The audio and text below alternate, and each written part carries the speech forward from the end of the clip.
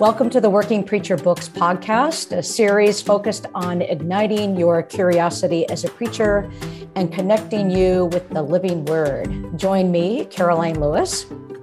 Me, Rolf Jacobson, along with Bandit, the podcast. As we gain insights and hear stories straight from working preacher authors about proclaiming an authentic word in challenging times. In this episode, we are talking with Brent Strawn, who is the author of Honest to God Preaching in the Working Preacher book series. Hey, welcome, Brent. Glad you can join us for this podcast. Hey, glad to be here. Thanks so much for having me. So introduce yourself to our listeners. Tell us a little bit about who you are and what you've been up to. So name, Brent Strawn. I presently teach at Duke University in the Divinity School, where I'm professor of Old Testament. And I also have a secondary appointment in the law school, believe it or not. And I've been here about 3 years, brought COVID with me. That was my distinct, gift to the Divinity School. Before that, I taught for 18 years at Emory University in Atlanta. And before that in Kentucky. Of course, Rolf, you know that we are classmates from the good old days back in New Jersey. And even further back, if you care to know, I was raised in San Diego, California, where the sun is always shining and the temperature is always about 71.5 degrees. So that's who I am, I guess, in a nutshell, or parts of it at least. And where were you born? I actually was born in Illinois, south of Chicago, a small town called Kankakee, but we moved to Southern California when I was about 3. Song made famous by Steve Goodman in city of New Orleans, but that's not the point of our conversation today. I did not know that about you, Brent, that you were spent a lot of time in California. I'm a Bay Area. There you go. Well, don't hold it against me, because I know the Northern Cal people think of themselves maybe a little more highly than they ought. Oh, did I say that? Wait, what? Did I say that out loud? Actually, I was born in Pomona, in Southern California. Yeah, so there we go. And we have an Emory connection, you teaching there, and I'm a graduate. So, but it's really great to have you. And I love this book, Brent. It's just, I feel like it's so timely for the way in which preachers are navigating a different kind of world. And so really looking forward to this conversation. Thanks a lot. Appreciate it. So Brent, maybe you could just talk about the title before we jump into anything. Honest to God Preaching, Talking Sin, Suffering, and Violence.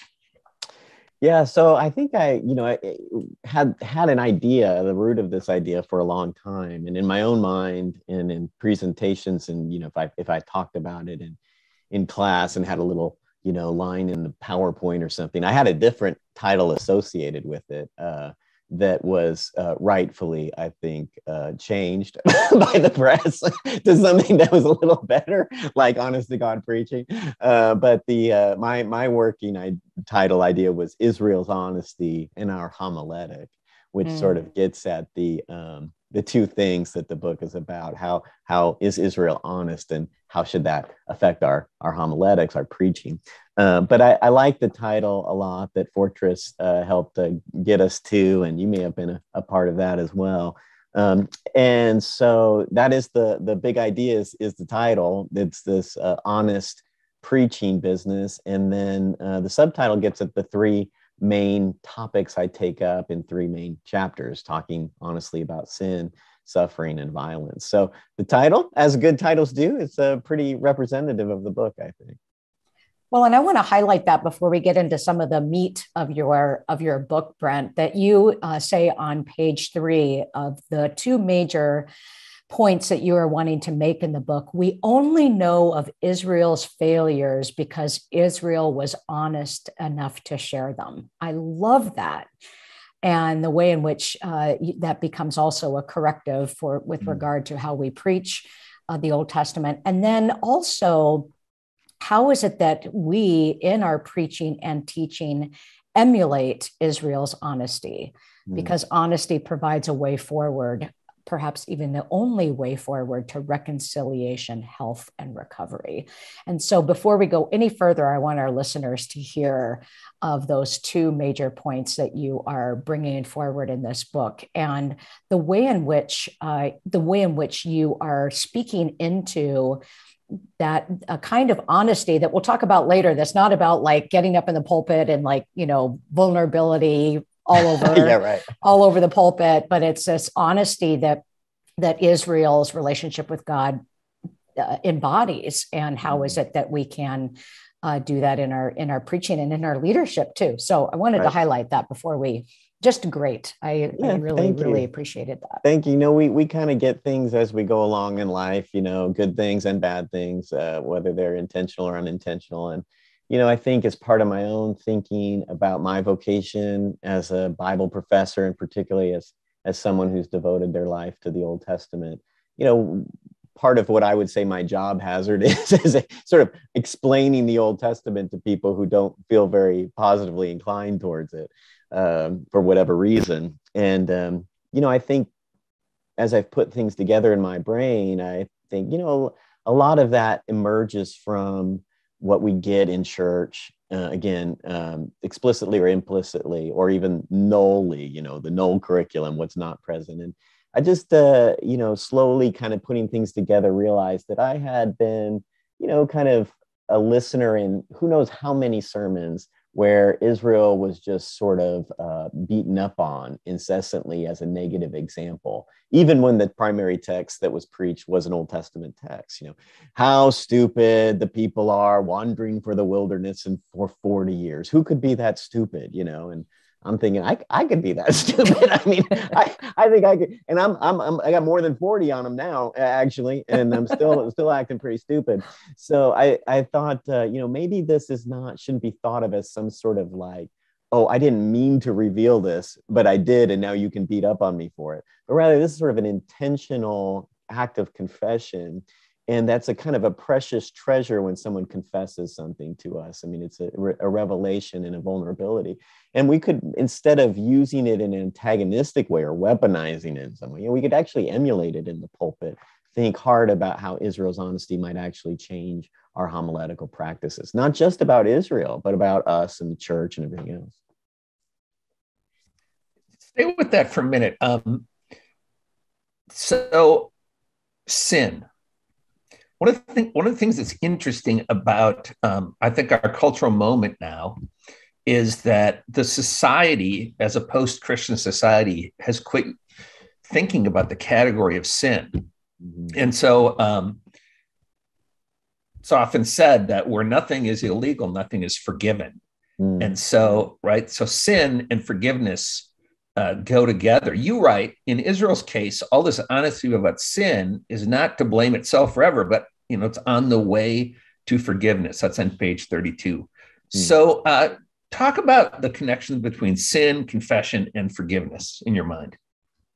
Yeah, I mean, it ties in nicely. I mean, maybe too nicely, I suppose, someone who's going to be critical of the book, about honesty as this key pivot between the three issues, the problematic issues, as it were, sin, suffering, and violence. That honesty is this pivot by which we then can move to something on the other side of those things, reconciliation,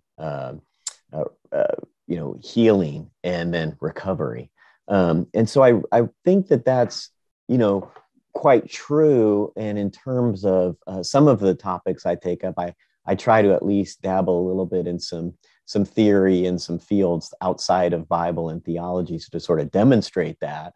And, in some cases, this is demonstrated empirically, even by psychological research and sociological analysis.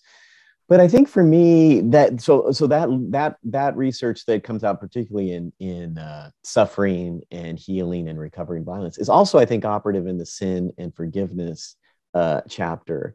And what I think it's all part and parcel of a kind of unburdening of ourselves with these things, that we literally really can't carry ourselves anymore. And, that goes back to Freud and everybody else with terms of repression and the return of the repressed and all that. But I think that what we see in Scripture and what the Christian tradition has long held and shown to be true is that confession is, the way to healing. I mean, confession is the way to forgiveness. And that doesn't mean forgiveness can't happen without confession. In fact, I think that's one of the fascinating things I came to at the end of the book, is realize there's some cases where forgiveness can happen even without confession. But confession's good for the soul, as we say, right? And so sin, in my mind, as a Christian theologian, is to say anything that's wrong, only now God's in the room, right? Now God is somehow involved in the process, that what has gone wrong is not just a minor faux pas, but it's a faux pas that of maybe massive size that is now got God involved in some way. And the Christian tradition is pretty rich with opinion that God's sort of always involved in these wrongdoings in some way, shape, or form. And so this ability to confess is not, again, a wallowing in our evil doing, but is in process to something else. That's the way it works in confession. If we confess our sins, He who is faithful and just will forgive us our sins and cleanse us from all unrighteousness, 1 John, which I come back to a number of times in the book. So I don't know if that fully answers where you're going, but that's how I kind of think about it in my own mind.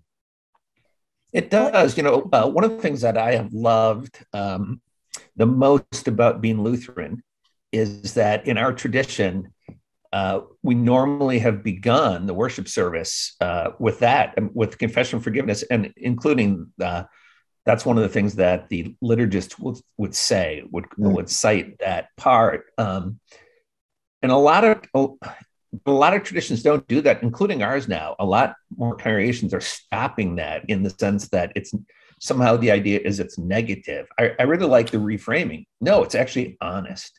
Mm-hmm. Yeah. I mean, I grew up in a tradition that didn't do confession of sin every Sunday. And so when I was exposed to it in places like seminary, it took a little thinking about, but I read the daily office. That's part of my practice. So I'm doing it every morning, not just every Sunday. And it's not enough, really, is it? It's just not enough. It needs to be twice a day, 3 times a day, or whatever. But I do think there's something rich about that tradition, and it's in the Reformed tradition as well. It reminds us, I mean, the good Lutherans out there, about the simultaneous sinning nature and also forgiven nature, the justified nature of the Christian, that these both are happening. But we only get to that justification or that sanctification in my own tradition, if it's an act of confession, if we're allowing the Spirit to work with us and so on. So. Well, I think one of the really key aspects about how you frame this, Brent, is the way in which you name on the front end of the book that in honesty, those 3 pillars of the book, about sin, about suffering, about violence, that honesty about sin facilitates reconciliation, honesty about suffering facilitates healing, and honesty about violence facilitates recovery. And that word facilitates, I find really interesting, because it really captures that aspect of confession and relationship, that this is not something that's being solved or rectified, but you're inviting us into a way of being, a way of faithful being. And I'm kind of curious, like how you landed on that word facilitates, because I think it's a really important aspect of that. You're inviting us into a homiletic that's not for the sake of, as I said, solving things or the answer, but a way of being that really, like you said, it emulates or captures the relationship that Israel has with God. Yeah, that's a great question. And as you asked it, I thought, I wonder how hard I thought about that verb per se. I don't know. It's a kind of reader response thing. Yes, it was completely. I stewed on it. I had the thesaurus out. I was looking for Oxford English Dictionary. But I think in retrospect, it's a good word. I'm happy that I used it, because I do think facilitate suggests helpful movement toward without necessarily promising too much. I think, and that's a phrase I got from one of my old professors. I think this, maybe I don't, but I think that that honesty does help towards these things, facilitates these things. It may not guarantee them in every case, but I'm pretty sure that we can't get to those other things if we don't have the honesty. So maybe honesty about sin, I think facilitates this movement towards reconciliation. And even more than that, I want to say that I believe it will, but I'm quite certain, but that doesn't mean every confession of any sort, does that. But I'm pretty sure you can't get to reconciliation without the confession, at least in the main. So I think that in retrospect, using that verb fortuitously or whatever reflects that I think this is a process. It's processual, and it's going to take a while. Some of these things. I mean, recovery, after all, in the last chapter is an ongoing category. It's not usually one and done, and neither is healing, right? There's a difference between cure and healing. I think Kristen Swenson has done a nice thing on that in her book on the Psalms and healing. Cure is one thing. Healing, we can get the healing. Cure, probably not. And forgiveness, well, ongoing. I mean, ongoing, whether you're Lutheran or Methodist or whatever. I mean, that's an ongoing discussion in our own sin-racked souls and the God who forgives. So I think that's how I would speak about that facilitation. It's on the way. It's the helpful process. And it may not guarantee results every time, but I'm pretty sure you can't get to the results without taking this road, at least to some degree.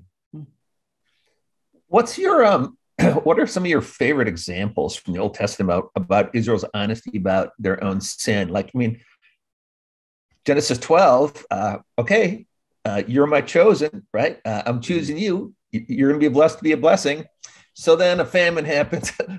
Let's say you're my sister, right? Right away. Israel in their story immediately shows that Abraham is not like so much a great man of faith, or right after the Exodus, right away, whining, complaining, hey, we used to have food at least, what are your best favorite? Right. Yeah. I mean, I think, of course, Christians will differ across the tradition about their definitions of sin, what constitutes sin or whatever. But I, to the examples you've already raised, I in the book, I kind of talk about two that are really hard to say aren't sinful in some way, right? And that is the golden calf debacle at Mount Sinai, where the people are breaking the commandments at the very moment, sort of when they're getting enacted, where the covenant's getting enacted, and here's this great betrayal. Walter Moberly, I quote Walter Moberly, who calls that a kind of like the equivalent of committing adultery on your wedding night. That it's hard not to identify that as sin. In fact, it's identified in the text as a great sin. The other one is David's actions with Bathsheba and Uriah, where it's clear that he's an egregious violation of the commandments. So those two are really massive ones, but I think those are sort of easy, and I think in one sense. And so I think more tricky homiletical ones are the ones you've raised, Rolf, which is like, are these things are easier to maybe pick off because, maybe they're not as egregious as these big things. Of course, those are sins, but then we end up beating up on Israel for these other things, murmuring in the wilderness or whatever. Those are some of the big ones. And in my mind, they were really interesting. I have to say, I didn't say this in the book, but I've thought about it a lot, that, in a lot of the circles I move in, there is an unforgivable sin, and it is a marital infidelity. I mean, that is sort of in the Christian circles I move in, that's almost unimaginably forgivable, right? I mean, and someone cheats on someone and the extended family's like, yep, that's over, forget it, and I understand that. I get that. Like, I feel it too. I mean, it makes sense to me that, like, the trust of a spouse is forever shattered. How could it ever be restored?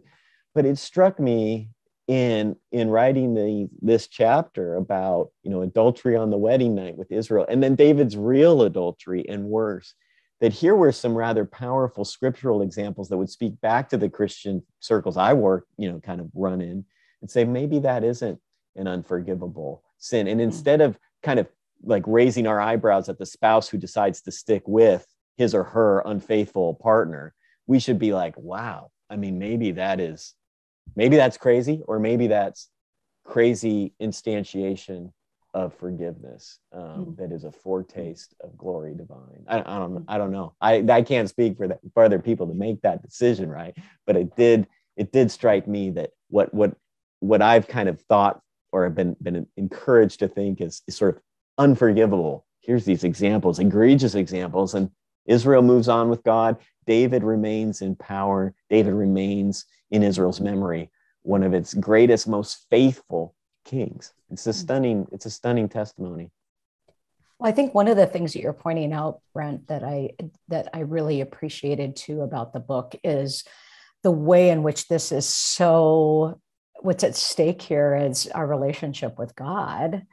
And we're framing a kind of theology that you point this out in the beginning chapter. We're framing a kind of theology that kind of takes our liturgy seriously. That the prayer for purity prior to the Eucharist in the Book of Common Prayer, as God as the one from whom no secrets are hid, and that the way in which the human condition is so bent on hiding so much from each other, and then we have this sort of false thought that we can actually hide that from God.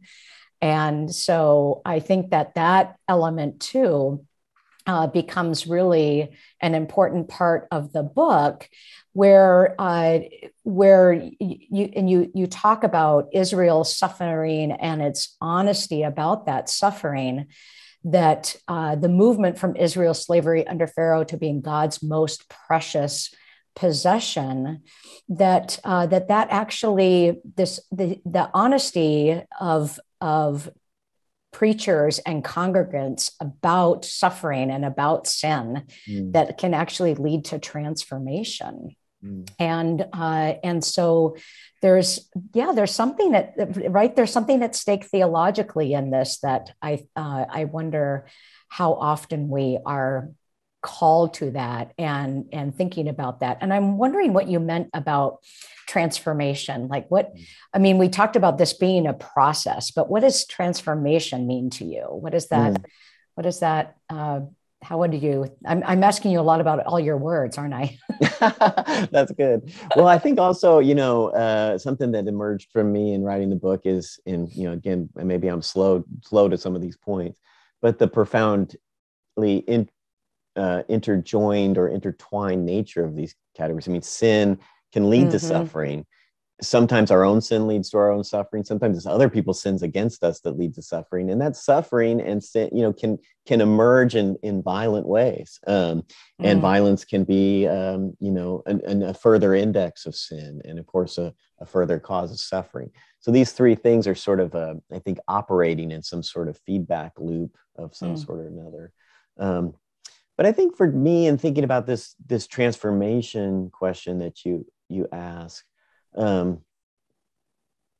there's something mysterious, I think I would have to admit, maybe less so if I was, a psychologist or a sociologist or something. I might be able to identify some of the things, at least in certain situations, more directly. But there is something mysterious about the transformation, I think, that happens, say, in the Psalms, and Rolf could educate us on this, but in those lament Psalms that have this unexpected turn to praise at the end.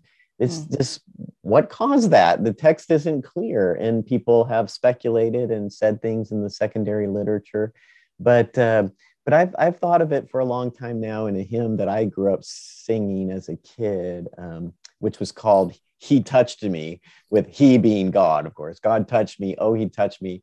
And oh, the joy that fills my soul.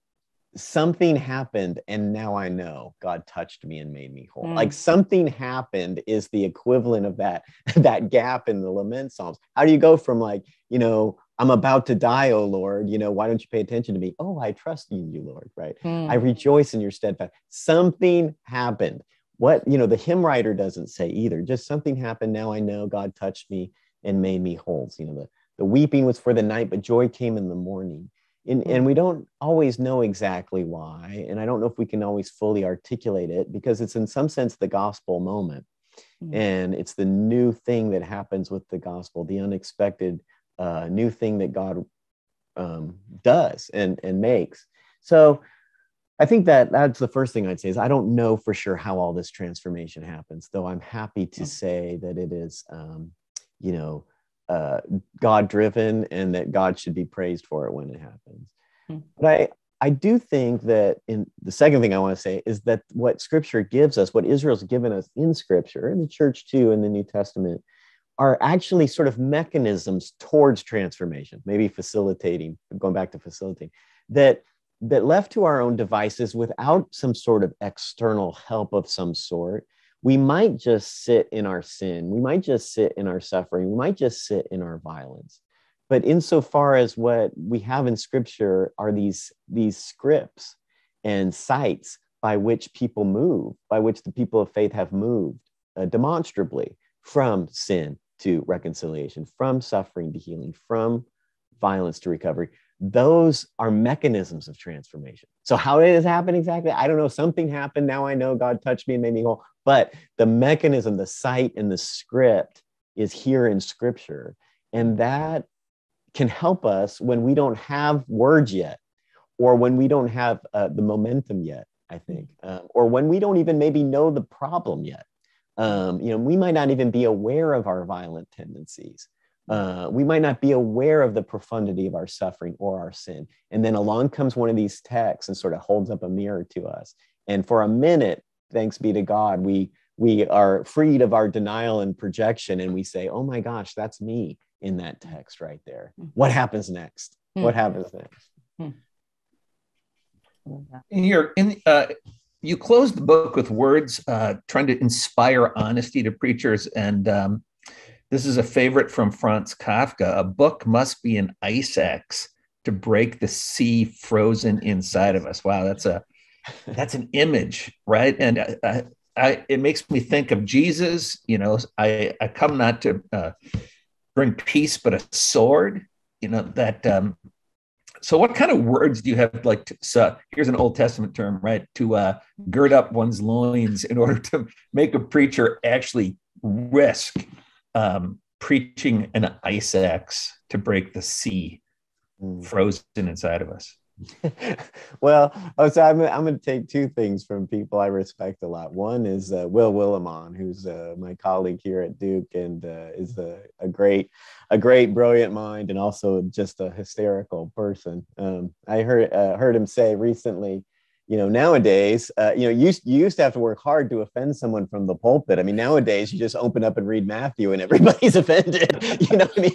It's, the present moment means a lot of people are, you know, anxious and worried and easily triggered, maybe with short fuses or whatever. You don't, in some ways, have to, you know, be the ice axe. The Scripture already is the ice axe. That's what the Kafka is saying about books that we really need. He says in the larger context, books that would make us happy, we don't need.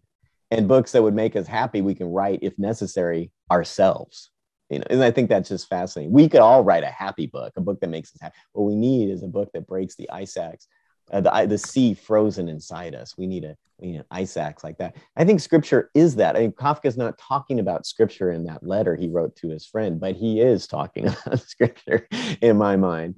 And, you know, Amos is an ice axe to break the sea so frozen inside us, but so is John the Baptist, and so is his cousin, in the way they preach. It doesn't always have to be a negative thing, right? It doesn't always have to be, I feel terrible about myself. But, oh my gosh, I've been indifferent to this, and now I'm not going to be indifferent about it anymore. I've been apathetic about this, and now I'm not going to be apathetic anymore. So I think what I would say to preachers is, you know, we just have to, I'll borrow the second thing from Brueggemann.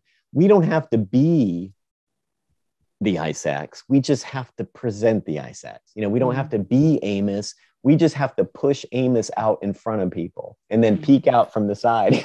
Hey, check this out. Look at what Amos said. Or look at this parable. Can you believe what Jesus said about this parable? This is insane. You don't have to be these people. You just have to be their scribe. You have to be their secretary. You have to sort of represent them. And I think that's helpful. I mean, I'll admit I've never been a week in, week out preacher at a local church. So what do I know?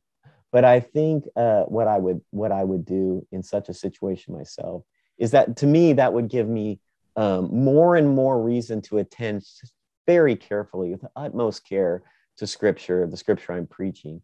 And also, it would give me an out when my people would inevitably not like what is said in the Scripture. Because then I say, look, don't shoot the messenger, right? I'm just pushing this text out to you. Now let's talk about the text. Now that's easier said than done, right? But take it up with Matthew. that's right. Yeah. That's right. Yeah. Say one more question about the book, Brent, before we always like to go bigger and hear a little bit more about your general inspiration of preaching and Bible and such. But I think one of the timely aspects about this that I mentioned earlier about this book, and I really want our listeners to know, is the way in which you also connect these confessional acts of honesty with trauma. And how is it that in this collective trauma we are experiencing with the pandemic, how you are inviting preachers into that space of part of the activity of trauma, or the necessity of trauma is to forget that denial doesn't work, and that you sit in that place of honesty. And I wanted to just see if you had any more words about that, particularly for our preachers when they're dealing with week in and week out this constancy of trauma that we find ourselves in. Yeah, I mean, I'm not an expert in trauma theory or anything like that, but I've been instructed by Herman's work and others, and also this psychologist James Pennebaker, who's done a lot of work on how the disclosure of honest emotions, especially traumatic emotions, especially in writing, has been linked directly to positive immunofunction and avoidance of disease and things like that. So he's actually working at the physical level. And it just was so fascinating to me to think about Pennebaker's work on that, the importance of disclosure about, difficult things. And they don't have to be majorly traumatic in Pennebaker's work. It could be small, or it could be huge. But either way, he's drawn connections with much later onsets of disease and whatnot. But what then later in his work, I mean, it's there early on, but in the later versions of this book, later editions, it's become almost entirely about writing them down, not just talking about it, but writing them down. And I'm like, this is the Psalms, right? This is the Bible. This is Israel's confessions. They're writing it down. This is the way they get to new life. So as you said, denial does not work is Herman's language. I mean, even more pithily, maybe no new life comes from denial. No new life happens that way. And Israel knows that already in the pages of the Old Testament, millennia before Freud and all the rest. But those other more recent instantiations are just more proof of the point. And so I think we have to be aware of the traumas that we experience. And some of them are massive and some of them are less so. I kind of think at the end of the day, it doesn't matter, right, how big they are, because they're big to us. I sometimes, like a line, I don't know where I got it from. Rolf probably will remember. I got a line from some Psalm scholar along the way that, even in the Psalms, even the king suffers. You know what I mean? Even the top 1%, suffers in the song. Everybody suffers. Pablo Neruda said, I know the earth and I am sad. That's the you being alive on this earth means that you're sad in some way. You got some sort of trauma, large or small. So we have to be aware of that. And then also realize that, again, honesty is a way to move towards these big categories of healing and recovery from that. It doesn't happen if we bottle it up. It doesn't happen if we keep it inside. And even if we don't feel yet ready to release it personally, we can release it through Israel, through the people of God. We're grafted into that now. This is our script. This is our scripture. We can say these words, and that becomes my way of offloading, right? Even when I don't want to offload to everybody candidly about what's going. Well, I'm going to offload with Psalm 22, and that's going to make a change in me long term. I believe that's going to make a change for the better.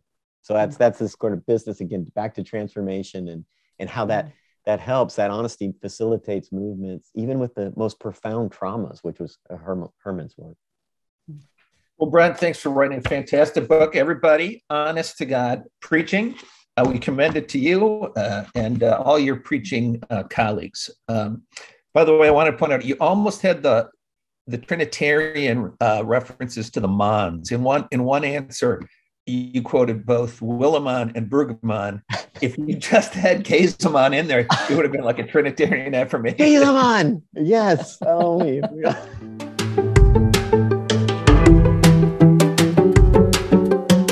Two questions about general preaching. First of all, what's one of the hardest sermons you've ever had to preach, and how did you get through it? Oh man, it's an easy question to answer for me, because about last fall, not this past fall, but the fall before, we got a call actually in church, right before church, that some of our good college friends, their 20-something-year-old son had just died from an overdose. And they asked me to fly down 2 days later or something to do the funeral. I can get kind of emotional just thinking about it now. And I'm usually not that emotional, especially in front of things. I can usually hold it together, but that was easily the hardest, sermon I've ever had to do, is to preach Mason Lowry's funeral with my good friends, Bob and Melinda, right there in the front row. And their daughter Mackenzie. So that was very hard. How I got through it is, I don't know if I really did. Well, there's honesty, right? Yeah. I mean, Holly, my wife Holly was there, and our daughter happened to live in the same town, and so she was there too. And I don't think either one of them, especially my daughter, had ever seen me quite weep like that. But what got me through in part was Leviticus. I preached Leviticus at Mason's funeral, because I thought,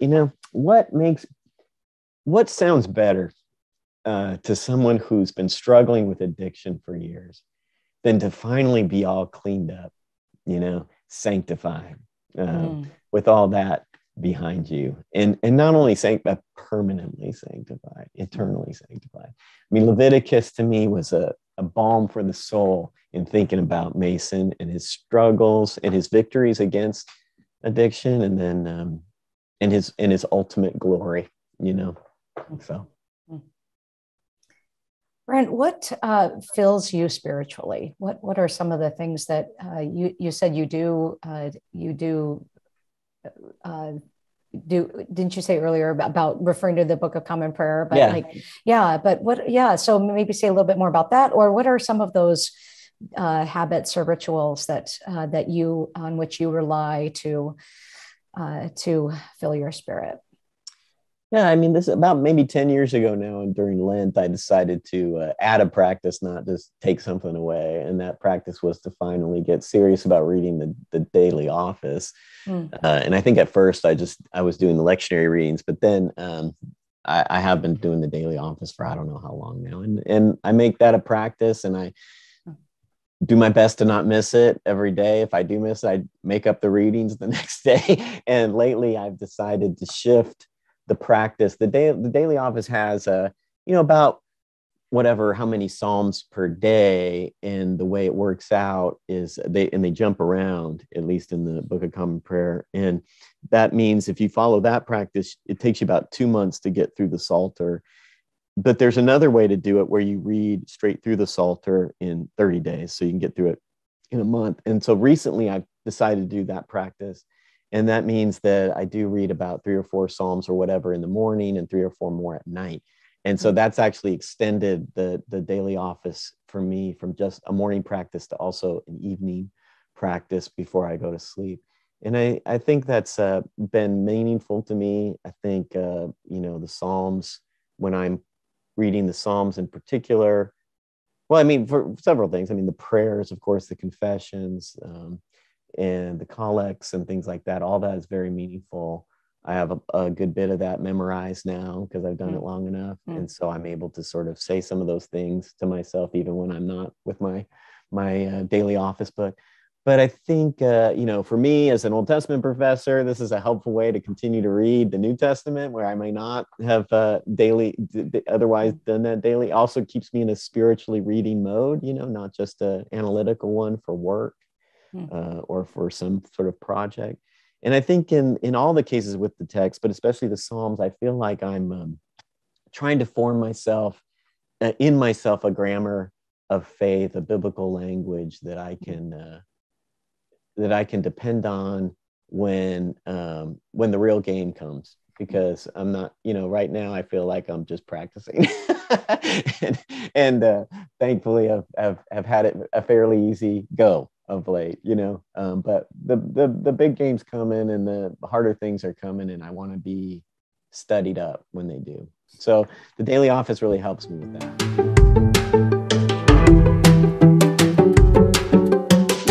So the third host on our Working Preacher Books podcast is Bandit the Podcat, who has not yet shown up, although I've heard him in the background. Bandit asks, what is your favorite animal and why is it a cat?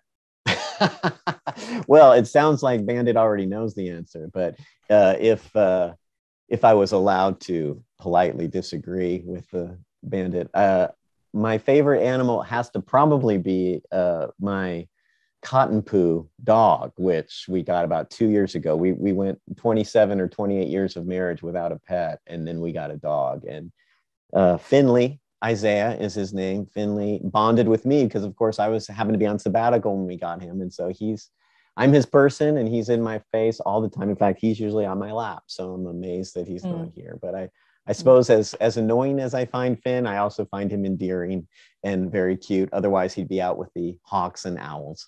And so I would say my little cotton poo, toy poodle and cotton de Trullier, the royal dog of Madagascar, in case you were wondering. So. And I was wondering that. That was one of my burning questions. That's it. So thank you for that. Cotton de Trullier. There it is. He does have a kind of royal effect about him, I would say. Very nice.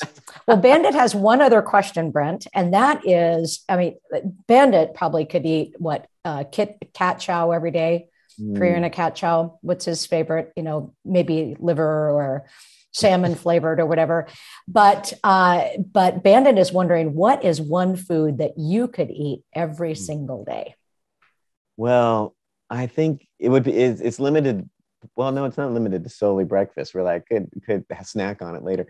But Holly, my wife, makes monkey rolls on special occasions, like Christmas morning or New Year's morning. Those pull apart with the caramel. Oh, the pull apart, yeah, with the brown sugar and all that jazz. I could eat that till I die, actually. And so, if I had to go out right now, I would say let's make a big, pan of those, and I'll just go out happily eating the monkey rolls. Well, Brent, it has been such a great opportunity and conversation with you today. We are so grateful for your time, and I know our listeners are as well. So thanks for being with us. Well, thanks so much. And again, as I say in the book, my special thanks to Rolf for first inviting me to write for this. And so it's a real privilege and pleasure to have done so, to be involved in this wonderful series, and to have written also for the website more generally. And so kudos to all the great work you all are doing for preachers all over the world. I'm impressed, amazed, and inspired, and lucky and fortunate to be a part of it. Well, thanks for listening to the episode of Working Preacher Books podcast. Stay up to date on the conversation at workingpreacher.org. Follow us on Twitter or Facebook. You can always find the latest at workingpreacher.org/books.